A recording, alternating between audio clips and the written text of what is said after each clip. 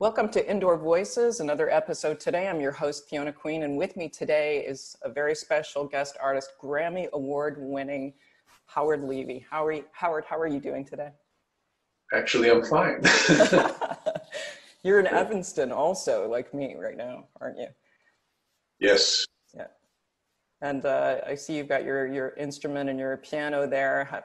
How have you been managing this whole quarantine process as an artist? Well, it's you know, human beings, we're the most adaptable species on the planet. You find people, there's Eskimos and people living near the equator. So, you know, we just adapt to anything that we need to survive. And that's what I've been doing, you know, health-wise and personally, as well as musically. So I've been recording tracks for people. People have been working on albums during this time, trying to put things out. And I have an online harmonica school. I've been answering many of my students who send me videos that I respond to with a video of my own, and giving Skype lessons to people from different countries of the world, and wow, working on my own creative projects as well. So it's kind of a combination of all those things, as well as the fact I'm very fortunate that my wife is a fantastic cook. So, you know, the going out to restaurants thing is not an option still for me. I just really want to be safe. Yeah, I completely agree with you. And I'd like to say I've become a better cook. I think I'm becoming a better cook. But it is so different to have sort of every meal, everything that you do, the workspace, the home space, the mind space. I think that's it. But as creative artists, you know, I've been very interested to talk to people on this series to just say, what specifically, has anything new inspired you in terms of music or works while you've been at home? Well, yes. I mean, that's great that you asked me that, because I ended up, I'm going to be putting out a solo piano CD. A lot of people don't know that piano was really my first instrument. And we'll get into that a little later, but my wife was recording an audiobook that was a very complicated book. It spanned thousands of years. It was not a fiction book. It was like an intellectual, artistic, musical, cultural history of Europe from ancient Greece to World War I. That's a lot. I had the background music for all this. I went, "You do? I didn't realize you did that." She said, "You want to make up some stuff?" I went, "Sure. I mean, what is this chapter about?" And so I sit at the piano and record, and hours and hours of improvisations that were kind of like an accompaniment for an imaginary movie that was going on in my mind of what the subject matter was. Mm-hmm. And I was very happy to do all this stuff for her. I did some things on synth as well. But afterwards, and this went on for weeks, it's a long book, I started listening to some of the pieces and realized that they stood on their own as pieces of music, but with a very contemplative, kind of introspective and exploratory feeling. That the combination of these elements and of my motivation made me play very differently from the way I would normally just sit at the piano and improvise. Because I was improvising for a specific purpose each time I sat down. And improvisation, I know, is, I just featured wonderful pianist Abraham Stockman a few weeks back, you know, who demonstrated just what an art that is. And I know you're also a master there too. And I even remember being in the hall at Nichols once, you know, we were presenting you on the series and the Hamburg Steinway was on stage, and I heard this playing and I was like, who is that? I didn't know that, you know, it being, you know, your first and primary instrument, but just the way that you were playing and improvising was, it's a very personal thing and brings out, I think, the personality of the artist, their understanding of music as a whole, like you say, these chapters of life, history, music. Tell us a little bit more, and if you wouldn't mind, you know, demonstrate a little bit of that for the viewers to see just how beautifully you do this. You want me to improvise something just off the top of my head? I'm if happy. you want to. Oh, okay. Well, I don't know what I'm thinking about right now in particular, but I've been doing this since I was 8 or 9 years old. My mom, I mean, it's hard for me I don't exactly remember this, but she said every day when I came home from school, I'd go to the piano and start improvising, just whatever about what I was feeling, you know. So that was I was studying classical piano on Saturdays at Manhattan School of Music, but I really enjoyed improvising more than I did learning classical repertoire. So I'll just improvise something for you.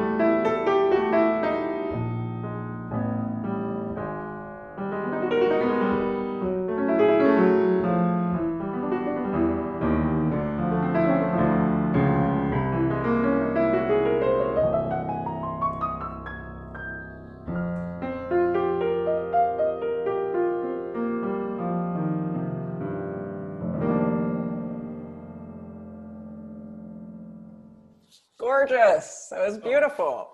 Exactly what I mean. Like just your talent and ability to just demonstrate that with the technique involved. I'm sure people are going to be writing to me saying, where can I get the chart for that? So. Well, that was just off the top of my head, but it was sort of a feeling too. There's a feeling of a kind of moody and a little bit of uneasy about the world, and then kind of trying to break out of it into something a little more positive. But there were also some odd time meters, some things in seven that I was playing, and it just sort of wandered all over the place, actually. And I'm sometimes full of where these things go. So. Well, speaking of the influences, because we're certainly all influenced by the current situation, but I also really want to go back to the roots. Obviously, as a pianist, how did you first encounter the harmonica? That's a very good question. I grew up in New York City, and New York's an amazing place. It's, people who grow up there like to think people who are from there like to think it's the center of the world. But the harmonica was not a very popular instrument in New York when I was growing up. And a friend of mine, we were playing in a band in high school together, he got turned on to Chicago blues. And he had all these records. He said, "Hey, Howard, you got to come over to my house and hear this stuff." And that's where I first heard Chicago blues harmonica players. And I had never heard anything like that before. I was 17 probably. And so this friend of mine taught himself how to play harmonica because he loved the sound so much. He went out and got one and just intuitively figured out how to play. So I went out and bought one. I thought, hey, a drummer in the band could teach himself harmonica. Surely the pianist could do that. So I bought one, went over to his house and said, "Show me how you bend those notes and play blues." And he went, "Well, I can't really explain it. It's all inside the mouth."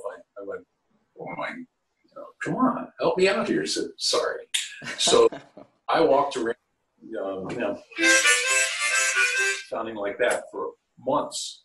And it was really frustrating, but I really wanted to be able to do this. And eventually, it's a long story, but eventually I was able to bend a note. And actually I bought a G harp, which is, I have one here, at Manny's Music for $2.25. And that was the one I was struggling and wheezing on. And bending notes on the harmonica, it's the notes the instrument gives you, just the sum of the notes of the major scale in certain parts of the instrument. And it was designed as a German folk music instrument to play just simple melodies in the key written on the instrument. So this one's G, major scale. On the bottom is the one on the 5 chord. So it's missing a bunch of notes. And as a byproduct of that, Black American blues harmonica players discovered that you could bend the pitches of these areas where there were large intervals to create like perfect bluesiness if you were playing in the key of the draw of the harmonica. It's the key of a fifth above the harmonica. So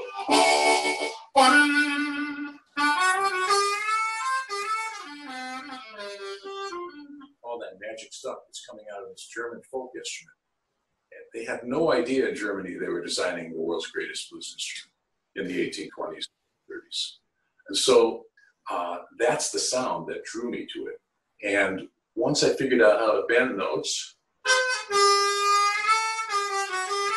and play those blues licks that I had been hearing, very exciting. It was like the first day of the rest of my life. And then the blow notes on top also bent. Whoops, I played an extra note there.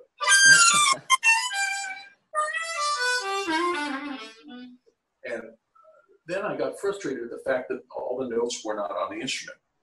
Being a piano player, I was used to instruments that every instrument has all the notes on it. How could this instrument not have all the notes on it? I loved it so much that I was determined to find the missing notes. And there are 6 of them. They're missing from 3 octaves. And I discovered that if I bent in the opposite direction, try to bend the blow notes on the bottom, the missing notes would pop out. That one.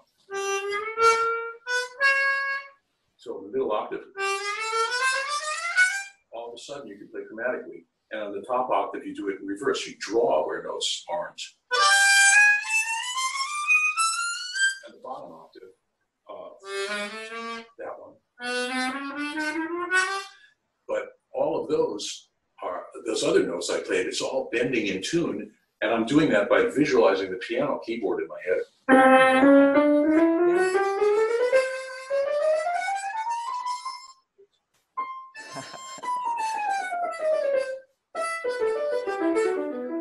And that's what I'm seeing in my mind when I'm playing this. And so, if I'm understanding it correctly, one wouldn't have happened without the other, like without the piano. Absolutely not. I was the guy, the 18-year-old stubborn kid who came along and made this a thing because nobody else before me was stubborn enough and combination of elements that loved this instrument so much, had the piano thing. I was already a good jazz pianist, and I had chops and was writing interesting tunes. And I wanted to take this instrument into that world. I can't imagine what that must have felt like to figure out, you know, as I said, pioneer, you know, world-class scientist to get to this part, but then just to take the can opener off all of it and then to have that freedom must have just been such a joy for you. And for everyone else, of course, playing with you and listening, and all of this music that we've been so privileged that you've shared with us.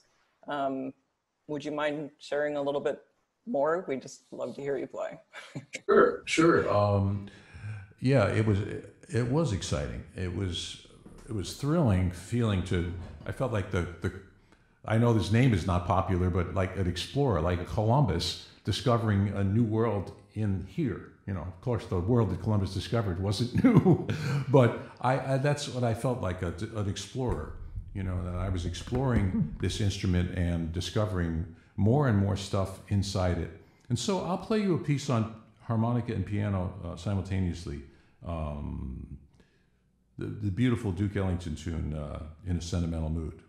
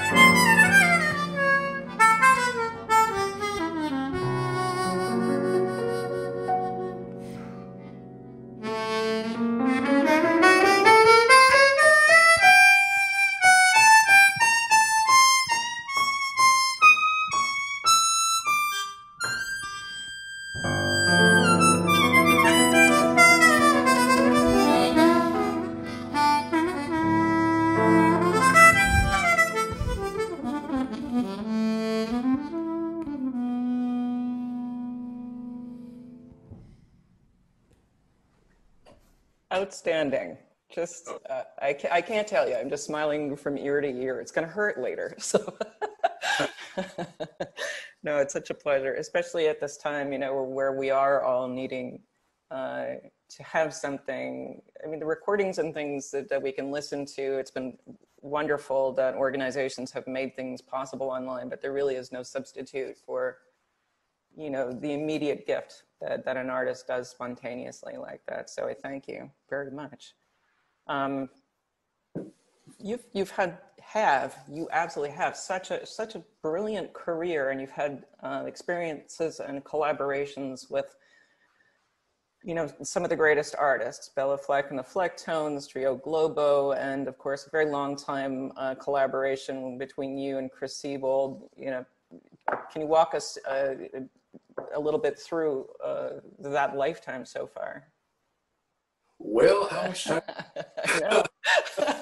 I'm asking a lot, I know. No, I really, what started happening was in my 20s, when I just moved back to Chicago from New York. I went to Northwestern for a few years, moved back to Chicago, and then I started playing in the late 70s with a wide variety of people, folk people, like Steve Goodman and John Prine and Bonnie Koloff. And then I started my own jazz quintet called No Bad Vibes and joined Chevrolet to Chicago, Yes. a really fantastic Latin jazz band that Afro-Cuban music. Started a group called the Balkan Rhythm Band that played Bulgarian, Macedonian music, and was playing jazz at noon at Andy's with all these older jazz musicians. And got into the jingle scene, playing harmonica on thousands of commercials. And so I had this incredibly broad scope of music on many instruments. I used to play sax and flute. I still play some mandolin. And so Chicago provided a very, very fertile ground for me to learn a lot about a lot of different kinds of music and play live 5-6 nights a week. And then my reputation started spreading. I started playing piano and harmonica with Paquito D'Rivera in the mid-1980s, and continued playing locally here and recording all sorts of stuff, a lot of folk albums, world music stuff. And then I met Bela Fleck, and we started the Flecktones together with Victor Wooten and his brother Roy, Future Man, in 88, 89. And I did that for 4 years, and that was an amazing kind of groundbreaking group where all four of us were doing unique things on our instruments that nobody had done before. So we were kindred spirits. Yeah. And that kind of propelled me into a more visible position musically. And I started collaborating with people in Europe a lot, with the Lebanese oud player Rabbi Abu Khalil, recording with him, with the very brilliant avant-garde bass clarinet player Michael Riesler. Ended up recording a wonderful album with him, which I'd like to play a tune from, on the Angel label. And just tons of touring in Europe. Did an album with pianist Anthony Molinaro. We had a duo together. We toured a lot. Anthony's unbelievable pianist. I know Anthony quite well. You know, we were both students of Ursula Oppens. My path that's right. crossed with him at Northwestern University, and then he came and did his solo Rhapsody in Blue at Nichols Concert Hall. So I remember the piano almost moving away across. Yeah, he's a strong pianist, I tell you. Yeah.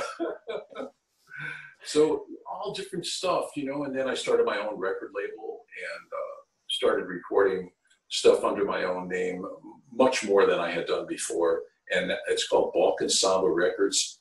And I have 12 or 13 CDs and a DVD on it of every style that I play, stuff with Chris Siebold and Acoustic Express and Chevrolet and jazz albums and my harmonica concerto that I composed. I have a classical CD on that label, and the cover might look familiar to you. So I'm sure. It was. I called Fiona on the phone and asked her if it was okay to take a photo of Nichols, and she said yes. You can have the keys. I'll give you anything you want there. You're always welcome, and it's been such a pleasure to have you a number of times in that beautiful space. You know, I remember presenting you for a Bach Week benefit, and I remember you brought several harmonicas, including one that was, you know, almost the size of, to me, like a dining room table. It was I don't have the room, but the bass harmonica, I think I used that effect on like one note or something. Yeah, that's right. But it was really beautiful. Did I play I played part of the B minor orchestral suite, finished with the. That's right. Yeah. Richard Webster also performing, I think, yes. working on that. That's right. Yes. That's a fond memory. Yeah. That whole classical thing, I love playing classical music on the harmonica because, you know, one of the things about it, and I know that I think you're going to play a little excerpt, but I just have to play it for you now to show you why I did this. The slow movement of the Bach Flute Sonata in B minor, the first one. The slow movement goes now,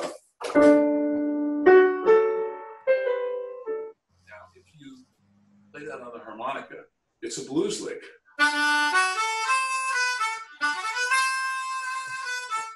I mean, it always sounded like a blues lick. How did he know? I mean, from the south side of Leipzig. So I played it in a gospel-y, bluesy way, but I played a lot of the original notes too, because I've been performing Bach flute sonatas on the diatonic harmonica for years, respecting them and playing them note for note. But then I started improvising more on them, and you know, all those classical composers were improvisers. Yeah. They had to be. That's what you do. You make up music, you're improvising. And so much classical music is theme and variation. And it's just that they wrote it all down because their notational skills were incredibly high. If they wanted to survive, they had to write everything down. I mean, Mozart, Schubert, and Beethoven, Bach, all these guys could sit, you could whistle a tune to Bach and he would improvise for an hour on it, and improvise fugues, basically. And so I think it's very much in the classical music tradition of the great composers who laid everything out for us to improvise. Right, and also, you know, the cadenzas for concertos. Absolutely. And that, I'm so happy to see some artists, you know, really trying to bring that back and demonstrate just, it shouldn't be a lost art. That should be something, that's a real badge of pride. Yes, make up your own cadenza. That's what it's there for. Even in a lot of the sonatas of Beethoven and Mozart, there's a caesura there, and it's that you're supposed to play a little cadenza. He didn't even bother to say it, but yeah, Mozart meant it to be a little something there, and Beethoven meant there to be a little something there, you know. Mm-hmm. So it's just that, of course, that tradition was lost in classical music due to the incredible demands of classical musicians supposed to be able to play everything from Bach to Schoenberg and beyond. And where do you have time to improvise? You're just like hanging on for dear life to all this different kinds of music and try to play it all at the highest level. But I did actually wrote a cadenza to a Mozart piano concerto 467 that I did with Chicago Chamber Orchestra, and I remember, you know, and you end, you know, 5-1. That's where everyone comes in. But concertmaster in rehearsal stood up and he's like, "Can we get the music or something?" And I'm like, "I didn't write it down." So, you know, it was fun and interesting and challenging, and I highly recommend that people give that a shot. So. Yeah, absolutely. That's more faithful to the spirit of the music. Yeah. And that those notes they're exact on a certain level, but they're not really exact. I mean, there's lots of room for expression, and sometimes repeats are put in with the understanding that back then people didn't play the same stuff on the repeat. They would vary it a little bit, and that's become a convention. I know with the Mozart clarinet concerto on the repeats, you're not supposed to play the same exact thing, you know, because the interesting thing about classical music is that it was handed down. There were certain teachers who were taught by people who studied with the composer. You know, that's right. And that's the way it is in jazz. People play with the masters, and then they get something from that, and they pass it on to the people they play. There's a lineage to it, absolutely, and you can sometimes tell when you listen to someone playing. You're like, I know where this line is going to go if I follow the tree. So talk a little bit about what composers specifically classical, and I know there's a Bach movement that I think we're going to play that you have sent in by recording, but talk a little bit about that and why Bach. Well, when I was 14, I studied the pipe organ for 2 years, and I got the foot chops, and I played the Passacaglia fugue in C minor and the Toccata fugue in D minor and a whole bunch of the other ones. And as a kid, I didn't really like Bach that much. It was sort of seemed like an exercise to play it on the piano, but playing it on the organ was a whole different feeling. It was really wild, and some of the music was very kind of gypsy-like. And so I developed this deep love for Bach from that experience. And many jazz musicians love Bach because Baroque music was very much like jazz in many ways. And of course, I discovered later about figured bass parts, and that they didn't bother to write out the whole keyboard part when it was a keyboard accompaniment, that the keyboard players back then were supposed to understand how to read these chord symbols and play the bass line with their left hand. And this is just like jazz. Yeah, right. And Bach had an amazing range of expression. He was very spiritual, and he was very devoted to God in a very, very serious way, and very similar to my jazz idol, John Coltrane. It was all the music was, after a while in Coltrane's life, all the music was for God. You know. Wow, I didn't know that. Same thing. I mean, he was inspired, and also he was just a one-of-a-kind, ridiculous genius. So his music is eternal to me, and very fruitful ground to improvise on. But I of course love many other classical composers, and I really like Ravel a lot. And he listened to a lot of jazz as well. Mm-hmm. Was very attuned to jazz and blues, and jazz musicians love Ravel and Bartok. Mm-hmm. So I'm very fond of those three composers, and I've done performances of the Bartok Romanian dances with a string quintet. There's a string orchestra arrangement, and I wrote an additional first violin part, and I played a first violin part, but I also improvise on it. Wow, love to hear that.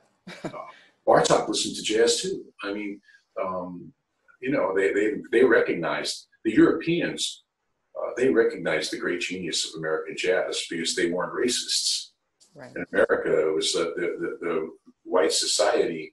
It just took a long time for America to recognize the genius of jazz, even though it was pop music. The rest of the world held it in incredibly high regard as art, as great art. Yeah, very much so. And you know, I'm sure, you know, Bartok, if you were alive today, would have loved to have formed a chamber group with you. I have no doubt that collaboration would have been seamless. Yeah. And Bartok was also into the, you know, of course, into the folk music of his country, that inspired so much of his music, and odd times and using unusual modalities. And, you know, those guys were kindred spirits, you know, and inspirations. So this Bach movement that you were both playing harmonica and piano, is that correct? And well, not at the same time, although I do that.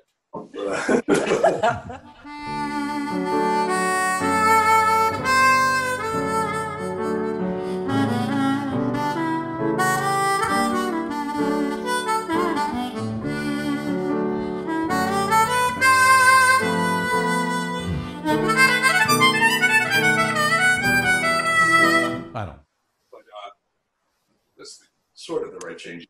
But I practiced it for a long time, and had my more bluesy, gospel-y take on the chord progression. Just played it over and over again. One morning, I just was overcome by a feeling for it, and I just went into my little studio over there and played the piano part on keyboard with a very good sample piano sound. One take. I was just like dialed in, and then I overdubbed the harmonica.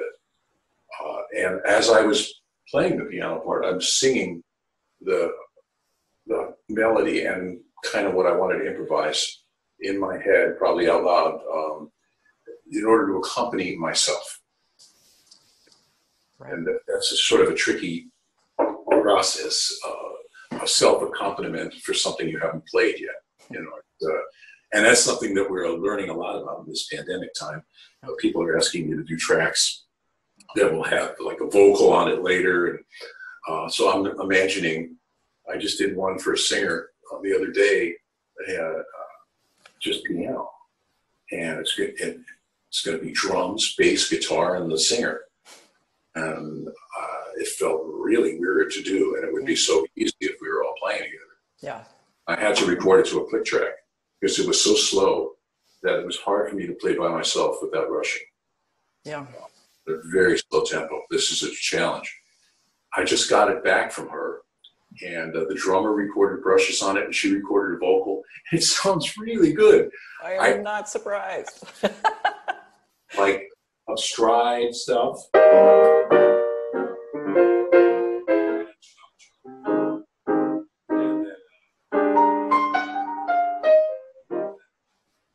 Try to imagine a band people sort of coming and going and playing fills, and it's going to work. Oh, But really, it's no surprise. Again, anything you put your finger to, like Midas, it works. It's gold. So let's take a listen to this beautiful Bach.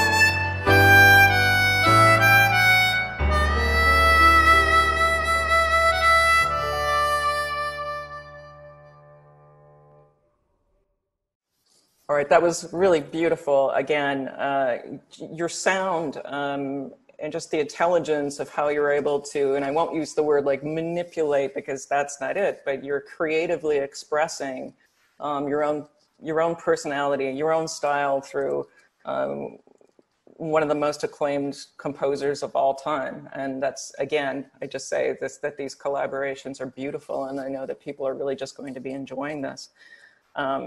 In a list of things that you also sent to me, you mentioned, you know, that there was something on 9/4, and that it was sort of something old and something new. And well, I came up with this bass line in my head, sitting on a bus while I was in high school, a bus in Brooklyn. And I had just started listening to Latin music, and so I thought, oh, I wrote a nice little Latin bass line, and then I realized it was in 9. It's like, whoa, well, that's interesting. And I started, what could I put over it? And I started putting all these melodies over it that were kind of mathematical relationships. The bass line is...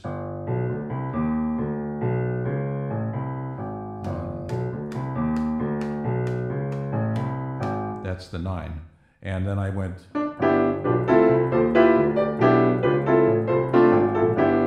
Kind of like a nursery rhyme.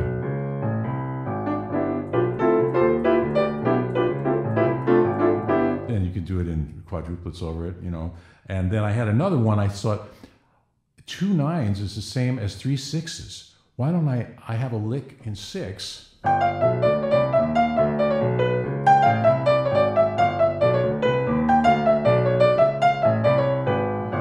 And then later, there's 3 of those fit into the 2 bars of 9.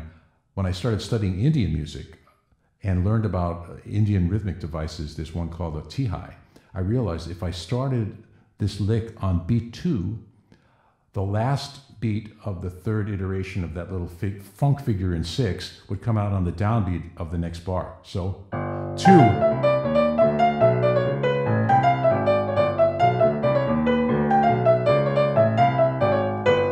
Like that. And so that's a lot hipper, you know. But I was kind of onto this when I was a kid, and I just started being able to, I just had fun with this thing, trying to play just all sorts of crazy stuff over it in the right hand, and just having fun, and then later composing little Indian rhythmic figures and stuff. So could I play that for you? Absolutely, please. All right. Now I'll get rid of the mic.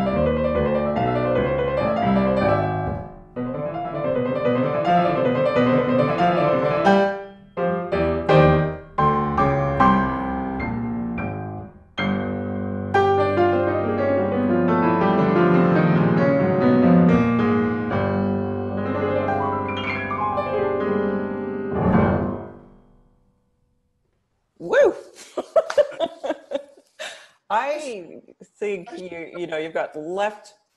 But Sorry, what's that?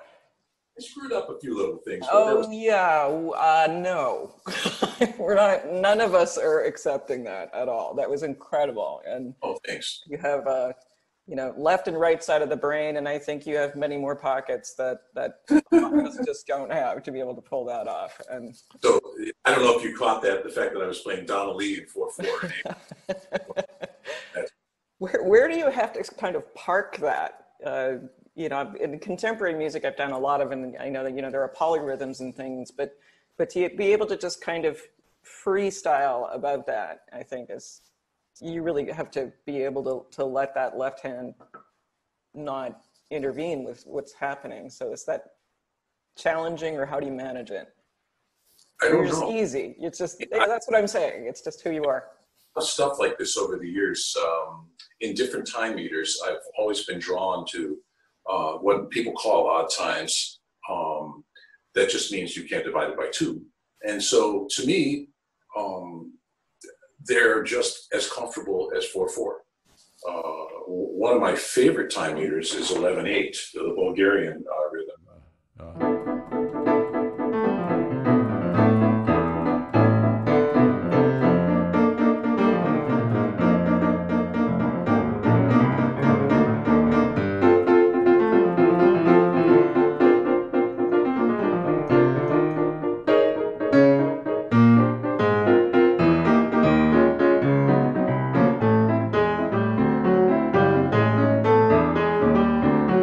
Dividing it in, it's basically, it's 2-2-3-2-2. Tak, tak, tak, tak, tak, tak, tak, tak, tak, tak, tak, 1 2 1 2 1 3 1 2 1.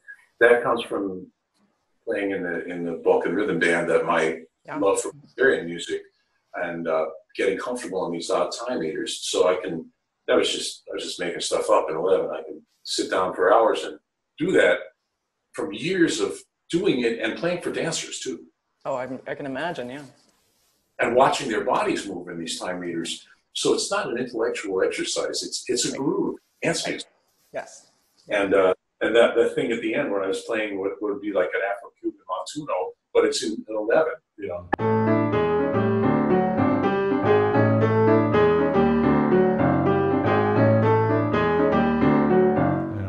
So it's my love for both of those traditions coming through.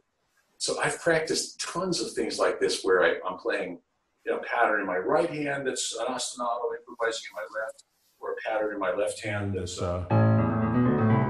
this is you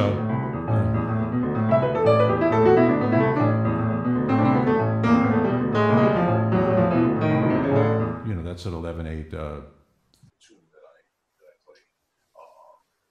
So just tons and tons of time and composing things, you know, like you learn by writing things that you can't quite play, and then you learn how to play them, and then you ascend musically that way. If that's the way I learn anyway. Yeah. Well, speaking of time, you know, being thrown into situations where people think, like especially on harmonica, oh, he can play anything, and they put something in front of me, and I go, oh, all right. Let me go into another room and practice for a half hour, and maybe I'll figure it out. But that's a good thing. yes. You know, is people think you're better than you are, and then you can't let them down. You know? I don't think anyone's wrong there. I think your adaptability, like you're saying, you could go into the other room and just figure it out, and that it doesn't translate to everyone, and you're just going to have to accept the compliment because we all know it a bit better. Well, something falling on my face, you know. It's sometimes it takes years to get over that. You know, when you fail at something in music, and that's something that I'd like to actually mention to people, that everybody messes up sometime. It's a very important part of that learning process, though. It's dangerous if it hasn't happened, I think. Yeah. Yeah.